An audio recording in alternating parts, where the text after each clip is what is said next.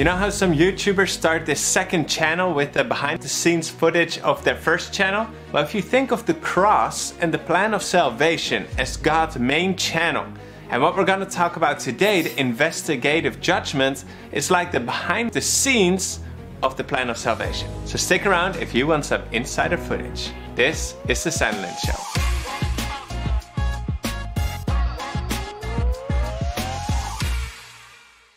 Hi friends, Melvin here. If you are new to this channel, we're all about providing you with guidance for Christian living in everyday life. So if that is something that you appreciate, feel free to subscribe and click that notification bell. I also want to thank everyone who supports our family and ministry. This is what you made possible.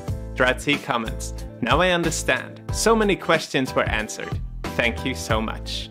I know that today's topic sounds kind of strange and not even many Christians know about it, but it's going to show us something beautiful about God's character, and it's extremely good news to those who believe. So 5 minutes on the clock, it's going to be challenging, but I'm going to try.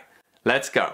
The message of God's main channel is Jesus can save you from your sins. But the Bible gives us some behind the scenes insights about how this works. In the Old Testament, God told a believer named Moses to build something called a sanctuary. This was like the earthly demonstration model of the real original version, which is in heaven. And since we cannot see what happens in heaven, God exemplifies it through this temporary model here on earth. Through different kinds of furniture and activities and traditions, God demonstrated the process that would happen in heaven for real in how He would remove sin. Now for the Israelite back in the day, what they would need to do to get forgiveness for their wrongdoings was to take a spotless animal, confess their sins over the animal, and then sacrifice it. That was it. That was all the sinner needed to do to get forgiveness. And in the same way now, thousands of years later, if we want to be forgiven, we confess our sins to God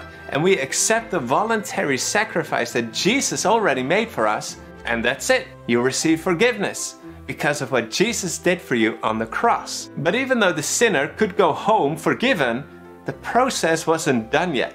Behind the scenes, the priest would take the blood of the animal that was sacrificed, sprinkle it on the furniture inside the sanctuary, representing that the sins were transferred from the sinner to the animal, to the blood of the animal, into the sanctuary. And then once a year you had an event called the Day of Atonement. It's a hard word, but it simply means at one meant. So making God's people one again with God. On this special occasion, they cleansed the sanctuary from all the sins that had been coming in during the year, and they were taken out, removed. And in Leviticus chapter 16 verse 30, it says what the purpose is of this special event: that you may be clean from all your sins before the Lord. So without sin standing in the way, you can be one again with God. So basically the sins were destroyed, removed, no trace left. Now remember that the earthly sanctuary was just a demo model that showed what would happen in the heavenly sanctuary. Now check this out. This is from a prophecy in Daniel chapter 8,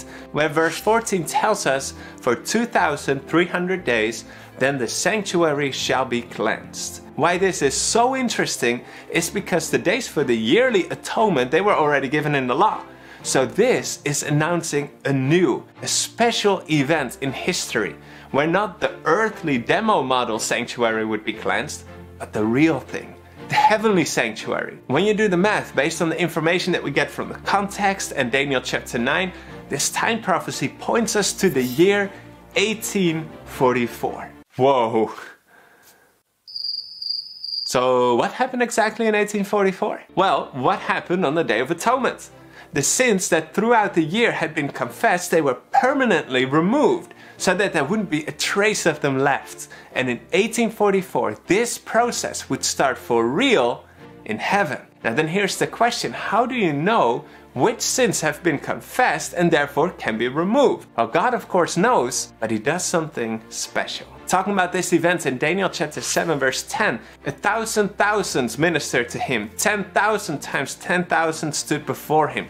The court was seated and the books were open. In other words, God doesn't just arbitrarily decide and announce the results. He holds an open court going through the books, through the evidence, full transparency to the whole universe. That is the God that we serve. He doesn't do things in the corner. He does it out in the open, so that all can see that the judgment is fair, so that the accusers, the devil and the fallen angels will be silenced. And the angels in heaven can feel secure that no one will come to heaven that will mess it all up by sinning again. So in 1844, a judgment started in the heavenly sanctuary that investigates who has confessed their sins, taken hold of Jesus, his sacrifice, so that those sins can be permanently removed. In 1 Peter chapter 4 verse 17 it says, "For the time has come for judgment to begin at the house of God." So God's people will be judged first. And of course that makes sense that this also needs to happen before Jesus returns, because when Jesus comes he will bring a reward for his people.